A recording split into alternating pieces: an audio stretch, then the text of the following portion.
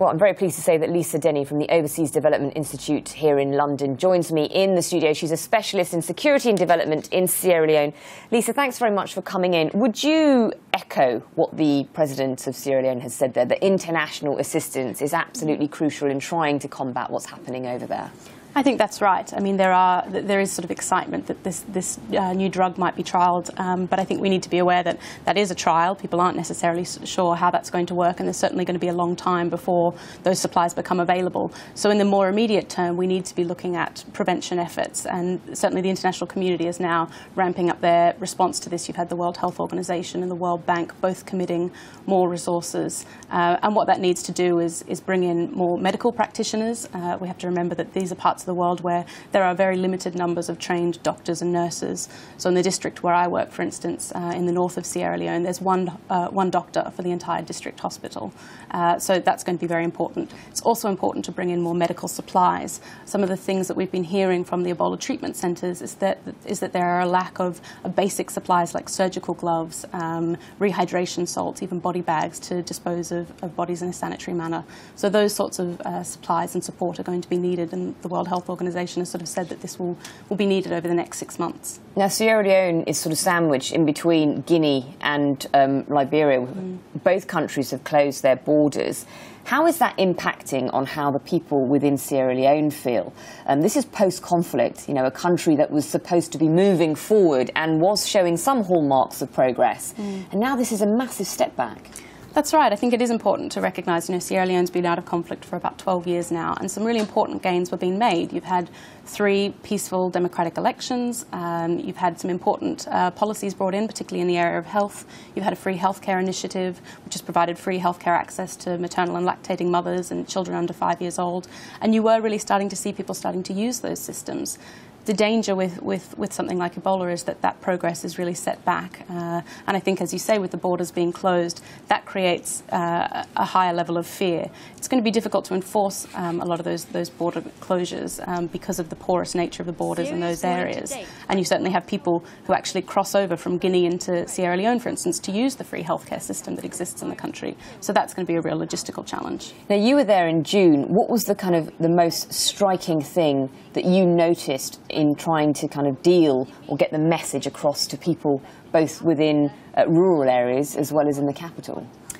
At the time that I was there, the outbreak hadn't really reached Sierra Leone. There were sort of some reported cases, but it hadn't been confirmed. So at that point, a lot of the public health messages were about things that you shouldn't eat. So people were talking about not eating bushmeat, not eating mangoes that have fallen from trees where the bats that carry the virus might have eaten them.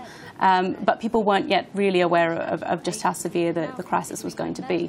And I mean, the thing that really strikes you is just the very limited capacity of the health systems in these countries. We have to remember that Guinea, Liberia, Sierra Leone are really 3 of the most fragile countries in the world. They're at the bottom of the United Nations Human Development Index.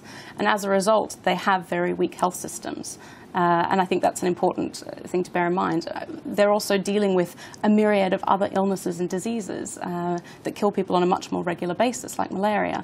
Those challenges haven't gone away. So now what you have are these fragile health systems dealing with all the things that they were dealing with before, and on top of that, trying to cope with the world's largest outbreak of Ebola to date. We do need to kind of put it into context. I mean, 1,200 people have died. There have been more than 2,100 cases reported across, I think, the 4 countries, which also includes Nigeria. As you mentioned, malaria kills more people, I think, in hundreds of thousands, as does TB. So do you think for people living on the ground, for them, they're not really aware of the kind of circus that is happening from the reporting that we're doing in the West?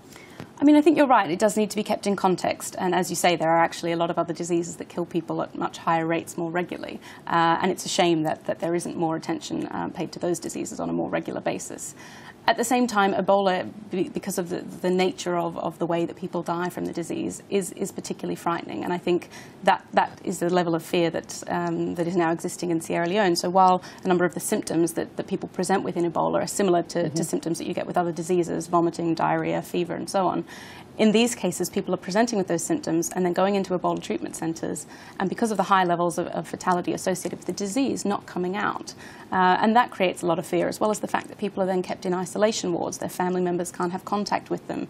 And I think that sort of environment leads to the creation of lots of rumours and whatnot that we've heard, with people suggesting that actually the Ebola treatment centres are being used to harvest organs or infect people with the disease. And there's a lot of suspicion, isn't it? So how do you break down those barriers? I think partly it's about public health messages. I think that, and this is something that the governments in these countries have been trying to strengthen, but I think some of the international support needs to focus on making sure that those people who have influence in the communities where people are living, like traditional healers, local chiefs and so on, that they're brought on board so that they're also involved in providing people with accurate information so that people will actually report cases. It was a very worrying statement that was made by Joanne Liu from the WHO about saying that, it might take up to 6 months, it could be even longer. We don't know, because we just don't know how many people are infected, and they don't know, and they may well then pass on the virus without realising, and those numbers just keep continuing.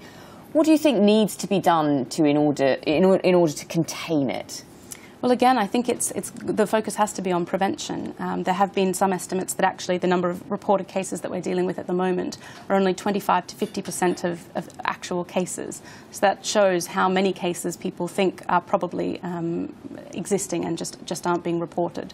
So it has to be about encouraging people to feel safe in coming to treatment centres, and understanding that will actually help them in the long term, to survive the disease. At the moment, part of the reason you've got such a high death rate is because there haven't been sufficient resources to help tackle the outbreak. I think with this new tranche of international support that's coming through, those efforts can be strengthened, and hopefully you'll then see more survivors. And hearing those survivor stories, I think, is important, so that people know that this isn't necessarily a death sentence if you report it early enough. Okay, Lisa, thank you very much for your time. Thank you.